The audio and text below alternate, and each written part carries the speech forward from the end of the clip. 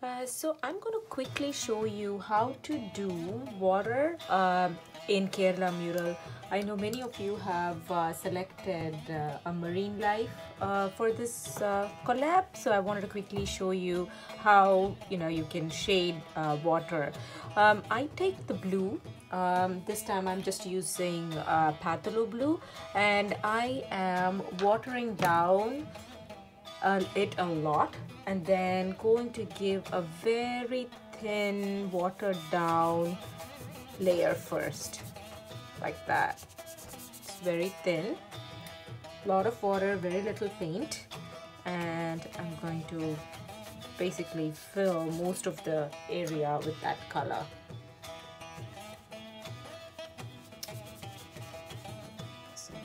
Blue is a little tricky because, like you see, it gives that kind of a dark line in between, so it's a little harder to get the correct shading for in acrylic, I find, but it's still doable.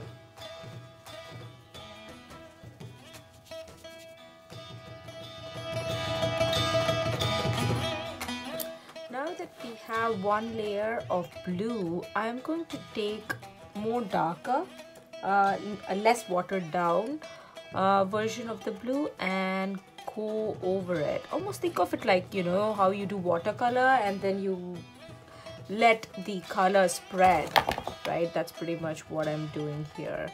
Letting it spread, and all the curved area where the water waves are, that gets a darker blue. The rest are more lighter. Then just make sure the shading is a bit uniform, and then move on to the next.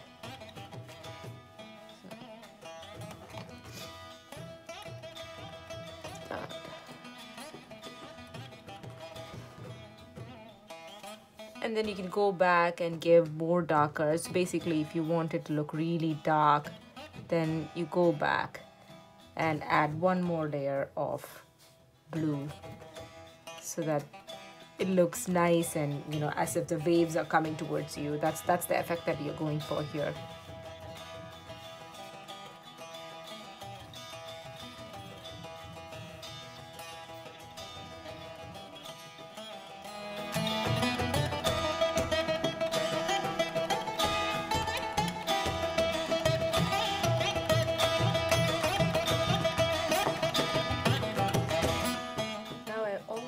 Have what I want for the water, then I'm just going to go back and add a little more blue to the edges to emphasize the shading, and then it's pretty much done right there. Yeah.